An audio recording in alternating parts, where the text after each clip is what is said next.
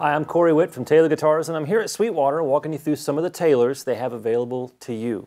What I'm holding right now is an 816 CE. To break down that model number, the 800 series gives you a spruce top with a rosewood back and sides, flame maple binding, a great visual look. It's all gloss, made in America, a great guitar. 816 means it's a Grand Symphony body shape. The Grand Symphony is our big, bold strummer.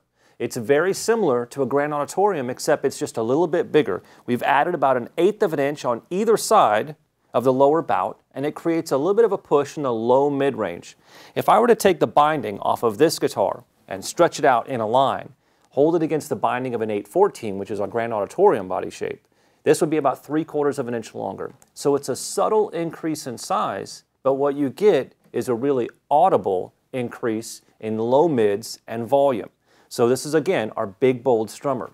The CE in the model number stands for a cutaway with electronics. The cutaway allows for upper fret access, and it allows for more of a progressive, modern acoustic guitar look. The electronics allows you to plug your guitar, your 816 CE, into a PA or into an acoustic amplifier or anything like that, and go play live. So this is a professional performer's guitar. However, it doesn't mean you have to be a professional performer. This is a great guitar for playing around the house too, whenever you just want to strum around without being plugged in, because of its loud volume. Now the Grand Symphony, we've joked about it being our Grand Auditorium on steroids. If you like the versatility and the balance of the Grand Auditorium, then I would stick with that.